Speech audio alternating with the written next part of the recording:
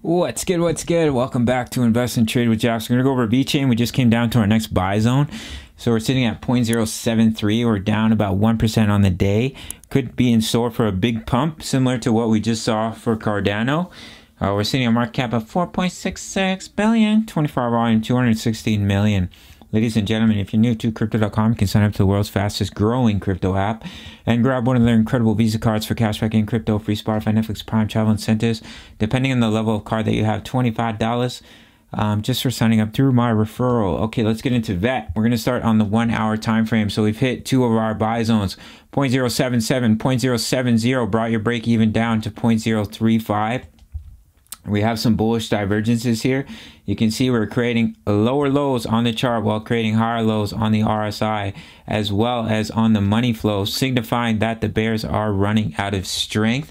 So I want to pop over to the 4 hour time frame so we can take a look at some of the patterns here. So we have a head and shoulders, bit of a slanted head and shoulders, left shoulder, head, right shoulder. So I'll grab your technical target, take this out to the top of your pattern, take it to your point of breakout. So this could take us down to about 65 cents, or sorry guys, 0.065. My dyslexia mixes up all the numbers. However, we have come back down to a strong level of support. We broke out of this channel and we've rolled over, and what we've done is we've created a nice large double bottom pattern. So if VET were to come up and retest this neckline, you can see a nice breakout to the upside. That's if it does push back up here, and it could take VET all the way up past this take profit zone up to about 0.099. So that could be a juicy trade from our break even if we were to go all the way up to its target of about 34% for VET. So just something to keep an eye on. We can see here on the 4 hour as well. The RSI as well as the money flow is in the floor, and that's usually when you're going to see a bounce back to the upside. So I wanted to show you guys the daily time frame. I think this is really important.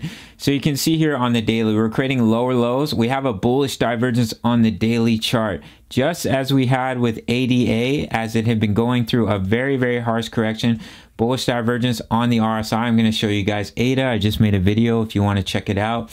Check out ADA, guys. Huge bullish divergence. We created a lower low while creating a higher low on the daily RSI, and we saw a massive 50% pump back to the upside. So that's what we're seeing right now. We're creating lower lows while creating higher lows on the daily RSI, which could signify a large pump back to the upside and quite possibly to test this level of resistance coming in at 0.010.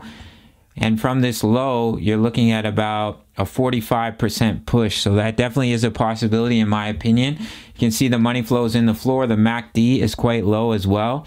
So I think VET is in store for a pump. We have a lot of strong support right here, support and resistance in this area. Of course, we can come lower, but if we do come lower, guys, you're going to see an even larger push back to the upside. That's why it's incredible to dollar cost average at this time. We had this ascending triangle. We broke down your technical target 0.050. But we also have this descending broadening wedge that I had been mentioning, and now we have a possible reversal pattern, double bottom. We've come back down to retest this level of support, so we could see a push all the way back up to this resistance coming in at 0.099 for our friend Vechain. So that's basically it for VET. Our next impulsive wave target, what you would do is you would take your Fibonacci from this swing high here down to your swing low, depending on if this is our true bottom. Of course, we don't know that for sure yet. It can be broken. For example purposes, you would target the 1.618, which actually breaks the previous high, and it would take you up to about 0.35. But of course, we need Bitcoin to recover to see that happen. But in the meantime, I definitely think a big push to the upside is due. We could come a little bit lower, but we have a nice bullish divergence on the daily, which is a strong sign of a reversal in the trend and a pump back to the upside. Let me find the last time VET had a bullish divergence on the daily. Right here, guys, see how we're creating lower lows, higher lows on the RSI, massive pump back to the upside. So that's what we're seeing once again. Quite a harsh correction, guys, but if we were to hold this low, we do have some bull run targets, 75 cents, $1.40, the 2 extension, 217 at 2.272. If you want a dollar cost average with us, guys, it's equal amounts at each buy zone, brings down your average price halfway each time. And if you're leverage trading, don't recommend more than 2 to 3x.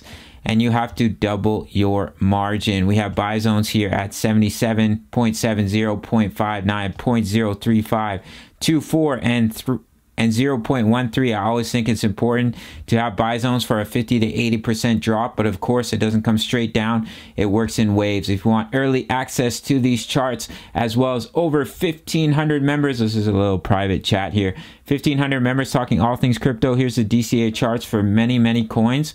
I just added ADA Cardano, and we have many members posting chart patterns talking all things crypto. It's $350 USD, the price of a coffee. You can sign up through the Patreon if you want to sign up. If you want to trade with me, sign up to Bybit, $4,100 in bonuses for a limited time, and I'll see you in the next video. All right, much love. Take care.